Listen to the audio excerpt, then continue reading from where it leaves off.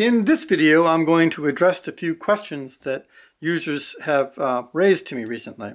Now, the first is in regards to the metric system. To set the metric system, or to switch measuring systems, you can go from English to metric. You just select this fourth icon in from the bottom, two arrows, and that shows the dimensions, and you can switch from English, metric, or you can select in metric millimeters, centimeters, meters, or kilometers, and you have a multiple. Now the second question is in regards to calculating an area and filling a geometry with color.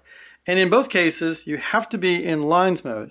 And what you need to do is select all the lines around the perimeter of a closed geometry. Now, what do I mean by closed?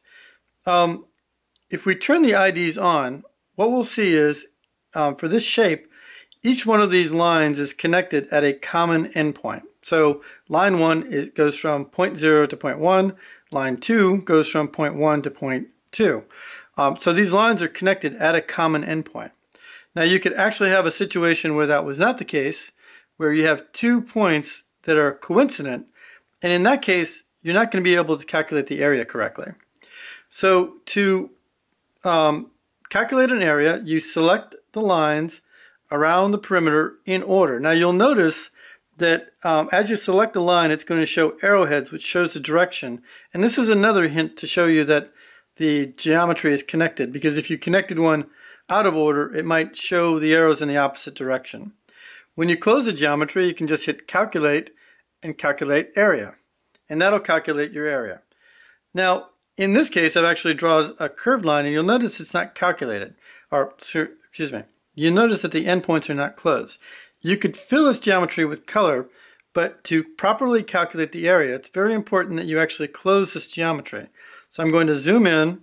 I'm going to use my points mode. I'm going to drag this point over, and then you'll notice they're coincident. If I touch it, it's going to consolidate those 2 points, and now these two lines are physically connected. So to calculate the area, even though these are curves, I'm going to go into lines mode. I'm going to touch on a curve, and you'll notice it shows the orientation. If I select the next line, you'll notice it automatically reverses that line, and we can go around the geometry. It's now closed. If we hit calculate, calculate area, we now have calculated the area. So the algorithm that GraphPad uses in order to calculate the area is a pixel fill algorithm. So you can actually show how well you've calculated this by going to fill and then just filling it with color. And what the application does is it actually counts the number of colored pixels and then multiplies by the area of 1 pixel. And so it is an approximation, but it is a very accurate approximation.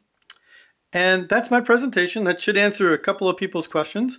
And if you have any other questions about how GraphPad works or suggestions about how the product could be improved, please just fill out a contact form and let me know. Thank you very much.